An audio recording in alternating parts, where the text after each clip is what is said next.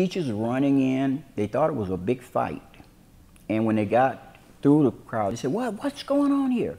And they said, Rickey's doing his James Brown invitation.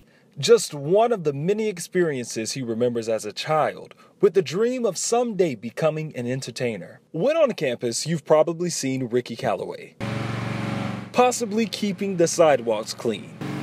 But perhaps you had no idea that when he's off the clock, he's a funk music artist who's known around the globe. Calloway remembers being a kid in school who was known for imitating artists. And I came up and did my thing, and oh boy, the crowd went wild.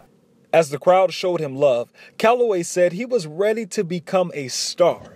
He pushed school aside, and he figured that the first step to becoming that successful artist was to contact big-time managers to get the first opportunity. And I went all the way to Macon, Georgia. And I actually was able to get in. I saw Isaac Hayes, and I was able to get in, and I was able to audition for the manager. The manager didn't think that he was quite ready. He said, no, you stop right now. He said, look, you got a lot of heart.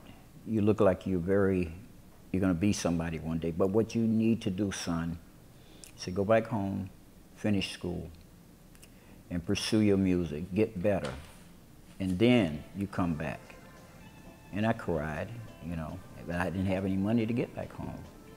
Fast forward many years and more than 25 well-known songs, Calloway says things begin to look a little different.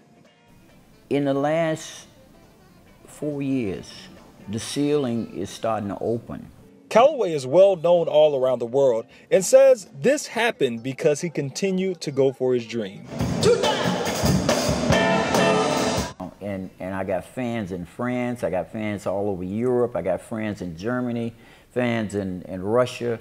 They write me, people from Canada. It is just really thrilling. And I get emotional sometimes, I actually cry. Pursue your dream. Don't be scared to take chances. The worst thing could happen, it don't work out.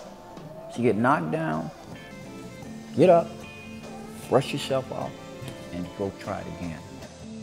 Baptiste reporting for Spinnaker Media.